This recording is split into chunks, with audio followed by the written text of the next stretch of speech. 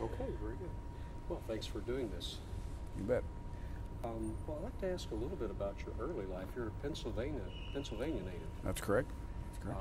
What was your early life like? Who were the major influences in your life back then? Well, not surprisingly, my parents and my family were fundamentally influential. I grew up in a railroaders household. Everyone in Altoona, Pennsylvania was affiliated in one way or another with the Pennsylvania Railroad. My dad was a fireman and then eventually an engineer. So we lived by the railroad clock. It was a good blue-collar, solid, working-class neighborhood and family. They were good Presbyterians and good work ethic and high expectations. So their influence continues to be very important for me. Like a lot of people who managed to get through the Depression, nothing was more important to them than that their children would somehow have a better life than they had, and I've been deeply grateful for that all my life. Were there any ministers in the family? No ministers in the family at all. Interestingly, my dad's family were Methodists. My mother's deeply Presbyterian, so we became Presbyterian, and ministers at our Presbyterian church played a role in my life, but not in our family.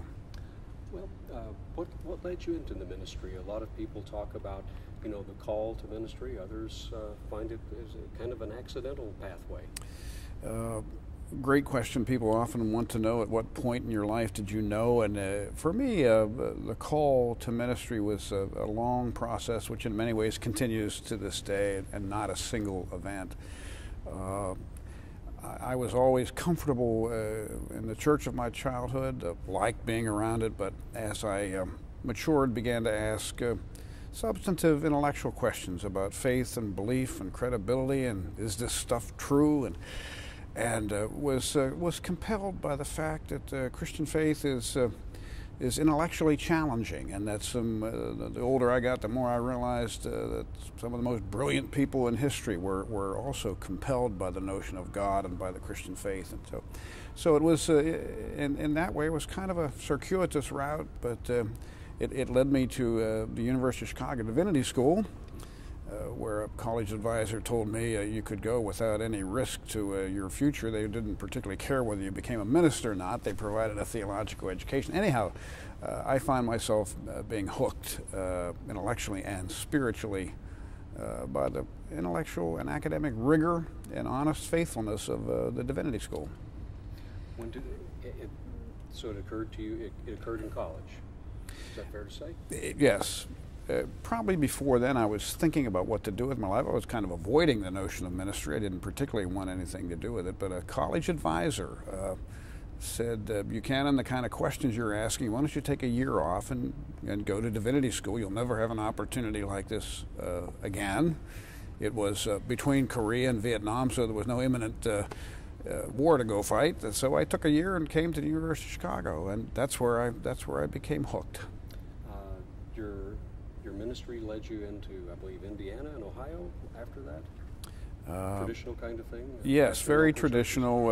In fact, during divinity school, my wife and I moved to Dyer, Indiana, to a very small church, but it provided housing and a couple of dollars a week, and I decided to give it a try, and we stayed there for 6 years and learned a lot about ministry and people and a lot about the church, and then moved on from there to Lafayette, Indiana. Purdue University, edge of the city congregation of young adults and kids, and so I've been pretty much involved in traditional Presbyterian parishes all my life. And you came here in 1985, is that right? That's correct, yeah. It's quite a jump up from the smaller churches. Well, actually the church I came from was the downtown church in Columbus, Broad Street Presbyterian Church, which is one of the great Presbyterian congregations for many years. Located right in the heart of Columbus. It was not as large as this church, but it was a substantial congregation and continues to be so today. So it gave you good preparation? Yes, it did. It was a multiple staff church with a good tradition of music and outreach into the neighborhood. How did your personal journey with the ministry continue over the years or grow over the years? You've been described as someone who's very much known for his inclusivity, who really wants to bring people in, and at the same time take the church out to face the challenges that face the community? As is the case with a lot of people my age, the compelling concept for me as I was developing as a young minister was the notion of racial inclusivity. We woke up in college to the notion of racism. It had just been an unconscious part of the life of this nation and our culture and my own life, and suddenly, in fact, it was in a college fraternity when someone suggested that we receive a young African American man, and everyone went ballistic, including the National Fraternity Headquarters. Anyhow, that was a sobering experience for me. And then, of course, the Civil Rights Movement emerged while I was in University Divinity School, and I became deeply involved in the life of a multiracial parish on the south side of Chicago, and deeply committed to the Civil Rights Movement. So my notion of Christianity as kind of a public faith, and the church as a player in society, was nurtured and formed in those exciting and difficult days. Well, you have an interesting, in talking with people here like Rabbi Shalman, who was a laureate a few years ago, Martin Marty, and others who've been active in the religious life of this community, it's really taken on a vitality here in the last couple of dozen years as the churches and the synagogues and so on have really started to have a public life here in the community of Chicago. I think that's one of the unique things about this community. There's a healthy interfaith dialogue or conversation that's been going on for many years. It's become incredibly important in the last years, and fortunately Chicago has been blessed by people like Rabbi Shalman and Marty, who for years and years have understood that we need to know one another and talk to one another in this nation. Here at Fourth Presbyterian, you've had an active outreach for a number of years. It looks like it goes back prior to your coming here. How intrinsically, how much of an intrinsic part of the outreach of this church is kind of botch the question there a little bit, but outreach is vital to this church, it seems. It could not be more vital. In fact, that's a great question, because in the 60s, while I was in divinity school, and a lot of urban churches were responding with fear to the urban unrest, the student unrest, and a lot of major metropolitan churches were closing their doors or locking their doors up tight. My predecessor, a great Welshman by the name of Elam Davies, did the exact opposite and opened the doors to this fairly elite, wealthy church, and brought in neighbors, brought in youngsters from Cabrini Green, started a counseling center.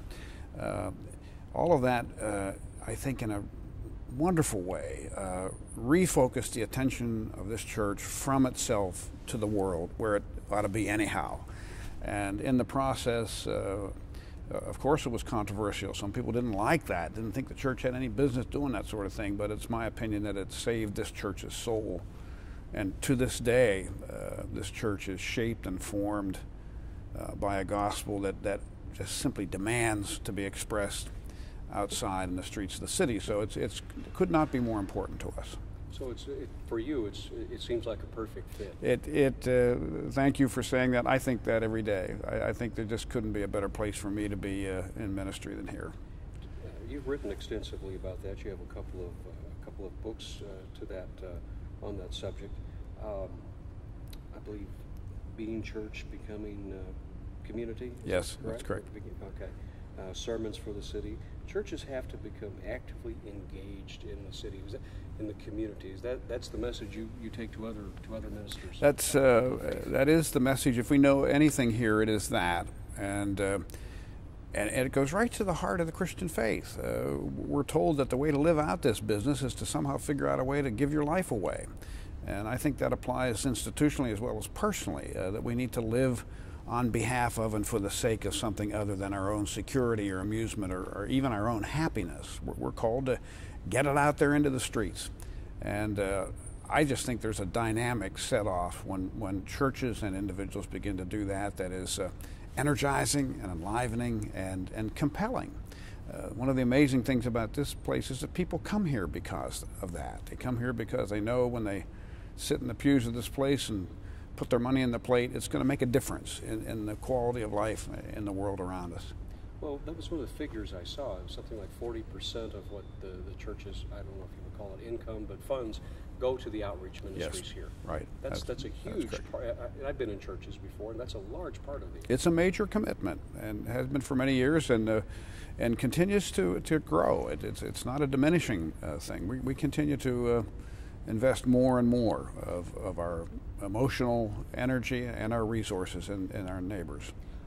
Could you describe a little bit about what programming you have out there? I know through Chicago Lights, you have the Elam Center, you have a number of different things out there, tutoring programs in Cabrini Greens.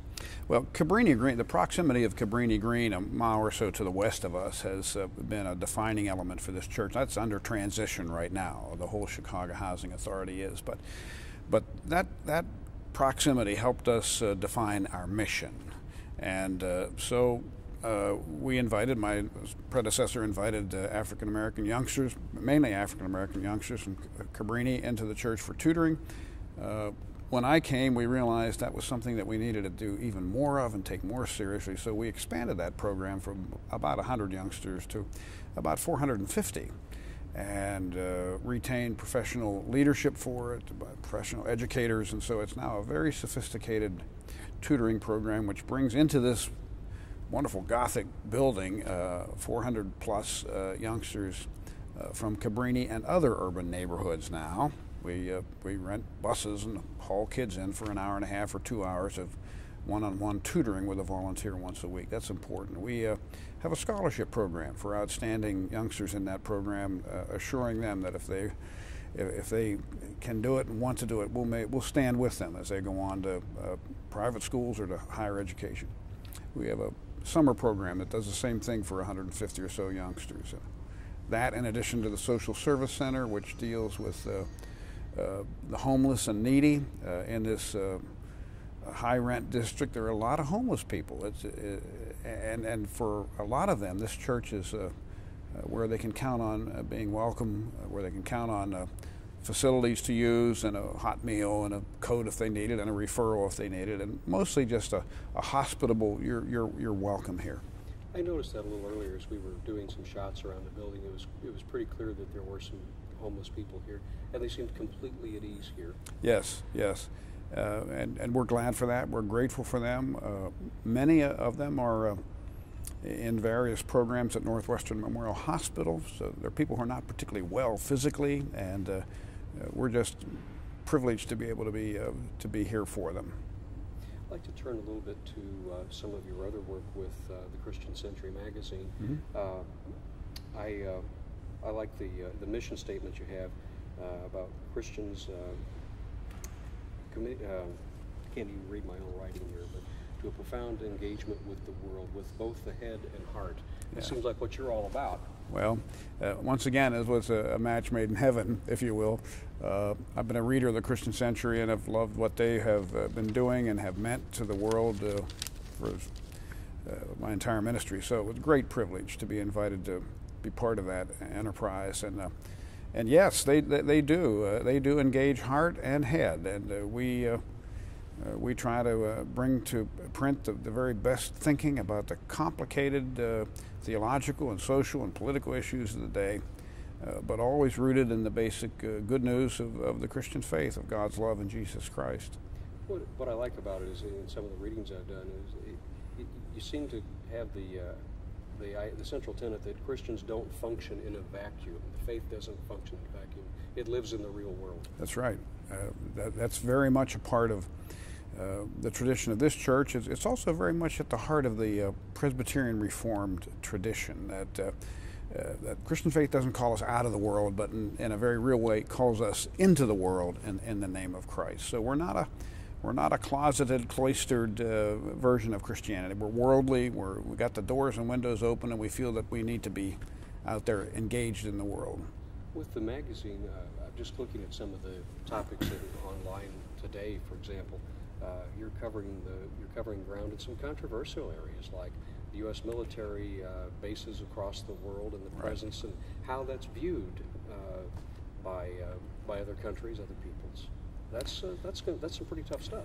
Well, and it's not everybody's cup of tea. There are people who would, and I respect this point of view, who just simply don't want religion to be too tightly engaged in the world. We come at it from the very opposite direction. That in order to be faithful, you are called to be engaged. We try not to be doctrinaire or dogmatic. We try not to say this is the Christian position on that issue or this issue. What we say is that we are called as Christians to be careful and discerning and thoughtful, and to bring our faith to bear on the whole range of issues. And you bet they're controversial. And for that very reason, sometimes people don't want you to mention them. But we think that's what we're called to do. Yeah, and some of the other articles I found very thoughtful, very provocative. Of course, the recent review of the new book on Mother Teresa's life, Yes. Be My Light, Right. And how someone who, is being canonized for her good works has had so many years in an arid desert without feeling the presence of God. Right, right. Well, that's an intriguing metaphor, I think, for what it means to be a postmodern or a modern Christian, if you will. People want certainty, and there are a lot of things about which we can't be certain. And what Christians are called to do is they're not called to certainty, they're called to trust. And that's what Mother Teresa did. She trusted God and gave her all. Even in the darkest nights of the soul, she kept right on loving people in God's name. And we think I think that's a great metaphor for what faithfulness is. You've been in leadership positions, obviously, within your faith in national organizations. Mm-hmm. You've also been representative of the World Council of Churches. Speak to me about that dimension of your life. Well, I've always been just very grateful for my ecclesiastical tradition, the Presbyterian tradition, and so I've always appreciated it, respected what it has meant in the life of the world, and the life of this nation particularly. We've been here for a long time, deeply involved from the earliest days of pre-colonial or pre-revolutionary days. So it was a great privilege to be elected to be moderator of the General Assembly of the Presbyterian Church, which is kind of the symbolic head of the denomination for a year. And I had the opportunity to travel throughout the country, visiting Presbyterians coast to coast, but also throughout the world, the Presbyterian partners in mission and our own mission personnel. And that was just a wonderful opportunity and a deeply moving affirmation of the continuing role of Christian church in the life of the world. You've had a richly varied career in the church, and a lot of challenges. What's next for you? What subject intrigues you? What would you like to do next? Well, I'm deeply committed to that Christian Century magazine. I'm deeply committed to the notion of joining heart and mind, and I have a sense that there are lots and lots of people out there who are hungry for that kind of encounter and that kind of resource. So I'm hopeful that I'll continue to do that. I think I've got some important work to do here. This church is growing; it's expanding beyond the boundaries of the building, and we need to strengthen this church for the next generation. And then, when that's done, I'll get out of the way. Let's talk briefly about the church itself, the church building here. It's a marvelous structure. Well, it's a great story. It's just a great story. John Timothy Stone, who was the new minister here in 1909, struck a deal with the leaders of the church. He said, "I'll come from Baltimore, where it's very successful and very comfortable, if you'll agree to build a grand church building." The legend around here is that he said the grandest Gothic building west of the Alleghenies. So they did it. They bought an unlikely piece of property on a dirt road outside here, not much around, and retained the premier Gothic architect of the day, Ralph Adams Cram, and built this stunning neo-Gothic building, which of course now sits in the middle of one of the more interesting and dynamic neighborhoods in the world. It's a great building, and as hundreds of people every day come in and just look, and it's such a surprise in the midst of this busy urban neighborhood to have this little Gothic jewel. It's rich with symbolism in a very real way, isn't it? Yes. Well, and it symbolizes for me this incarnational gospel that calls us to be the body of Christ right in the world, and here we are with our doors open and with our garden outside and people coming and going all day long. the vehicle passed over for just a little bit. That's a urban hazard. Yeah, yeah. Well, if you're taping in my part of the state, it's usually somebody with a bad muffler.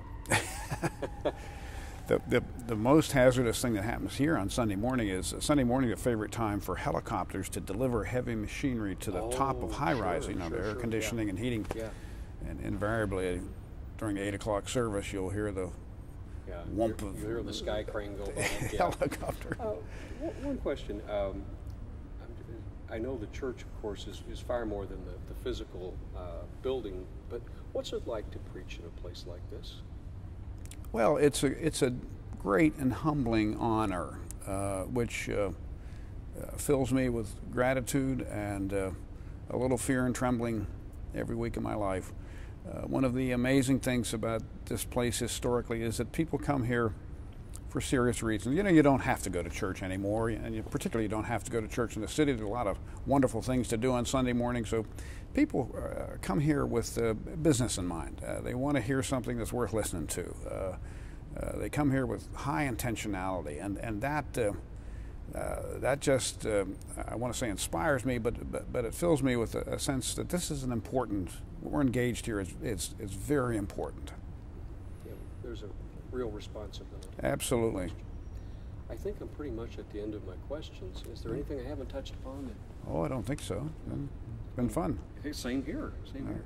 I think what we'll do is I'd like to go up to the office. All right. And have